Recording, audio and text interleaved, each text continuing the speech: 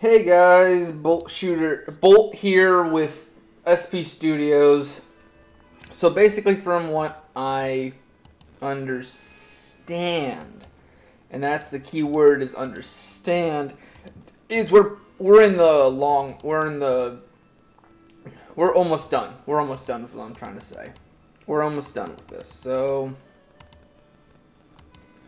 you have to go to, I think it's basement floor.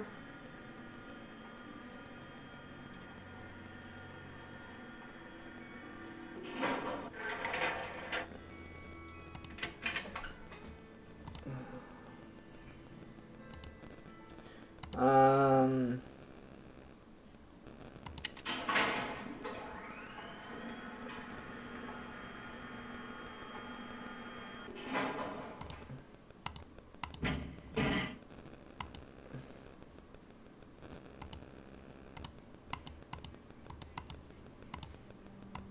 uh,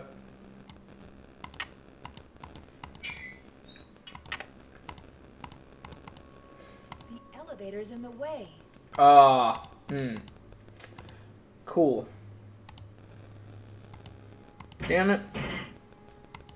So that means I need to do this.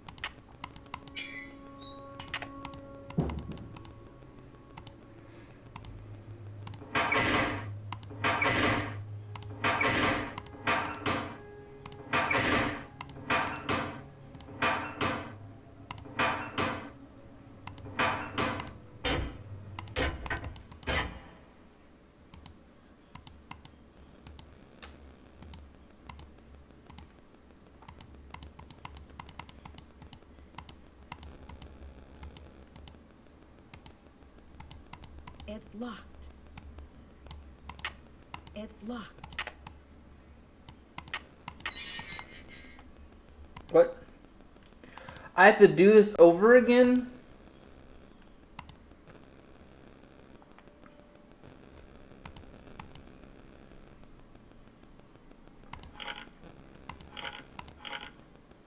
Right.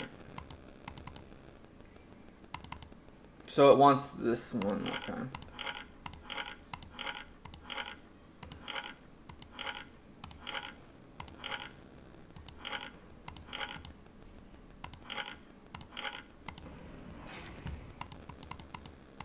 Please don't tell me I have to do this puzzle. This is the annoying one. Cool, I can just go in, okay.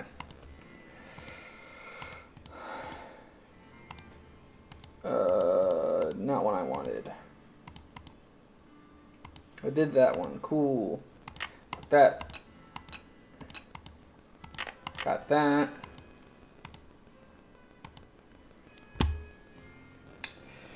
So this is where those symbols for these are. So blue means honor, which is this one, I believe. Green means loyalty, and red means courage. Now use this.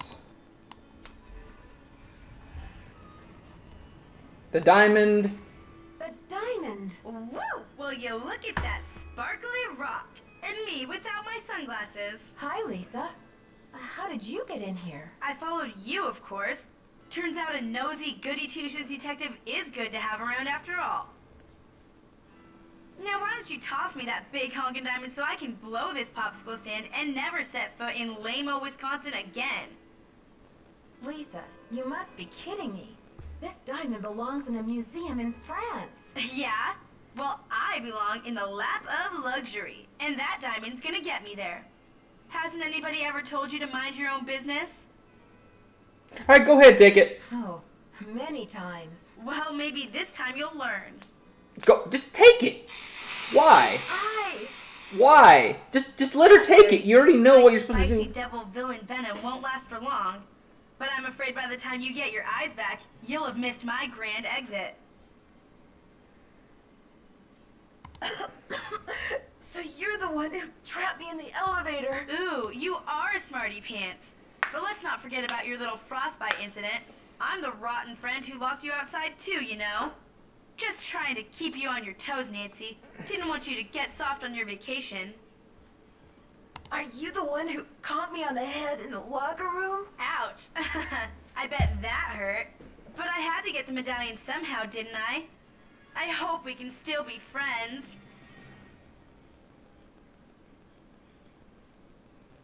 Why did you leave Jacques' medallion at Hotchkiss's room? And Hotchkiss's medallion out in the shed? To spread suspicion around, of course. You know, to play with your mind. Plus, I was at a dead end. I got the 2 messages from the stained glass window, but then what? I knew you would figure it out, so I decided to put the medallions in your hands and let you lead the way. Why are you doing this? Haven't you heard? It's a material world, sister, and I am a material girl. Photojournalism pays peanuts, you know, and who wants to work for a living anyway? I was made for a tropical climate, lounge chairs and cabana boys. Why did you have to vandalize that beautiful library? Just a little translation mix-up. When I read the message from Hotchkiss's medallion, I thought it meant Diamond of Misery in the library. Whoops, guess I went a little overboard looking for it in there. Anyway, enough with the questions, Nancy. You'll just have to read the rest in the papers. Cool. I've got to stop her. Help! Get me out of here! It stinks down here. It's all moldy. Darn you, Nancy Drew. You're the worst friend a diamond thief could ever have. It's fun that you already named yourself. I almost became friends with a diamond thief. Everyone at Wickford Castle is resting easier now that Marie Antoinette's journal and her famous diamond are safe and sound. The journal, the diamond, and the medallions are all going to be featured in a new Marie Antoinette exhibit in Paris.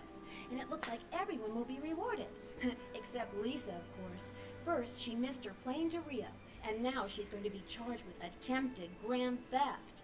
Professor Hotchkiss is thrilled because the French government has granted her permission to publish Marie's journal in the U.S. before it gets returned to France. This ought to help prove her theory about Marie's character once and for all. Thanks to Jacques and his great-grandfather's efforts to find the journal, the Brunet name is being celebrated all over France. In the meantime, Jacques and Isabelle have eloped. It's so romantic. I showed Dexter the poem that Ezra Wickford wrote him, and he was relieved to know that his old pop didn't carry any hard feelings to his grave. All the talk shows want Dexter to tell his story on national television, but he keeps turning them down. I guess he doesn't want to be famous or infamous. But when Christy Lane called and asked Dexter to be her business partner, he accepted. With her business sense and Dexter's expert knowledge of the castle, I think they'll make a great team. So, you know what they say, Dad? Il n'est jamais trop tard de changer l'histoire. It's never too late to change history. Me, I'm determined to go out and enjoy this snow before some other case comes up. See you soon. Love, Nancy. Hell yeah. Alright. And that's it for this game outing. We are done with the third case. So before I leave, let me put this into the right size so I don't screw up in The Evil Within next time I play it. 'Cause heaven knows I will. Whoop. Oh, that's scrappy at best. There we go. Zoop. And then I will show my camera. Whoop, whoop. So, of course, we'll be doing, let's see, this week we had the summary of Amanda the Adventure. Next week we'll be doing the summary of this game, and we'll start up the next Nancy Drew mystery. Which, Nancy Drew, we did Secrets Can Kill, we did Message in a Haunted Mansion,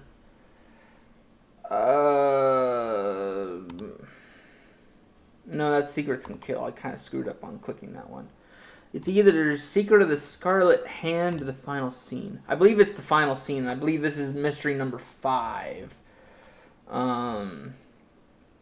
So the Final Scene is next. So I'll see you guys then. So anyways, I'll see you guys with the summary next week, and I'll see you guys for Final Scene or Secret of the Scarlet Hand. Probably the Final Scene. But anyways, bye-bye.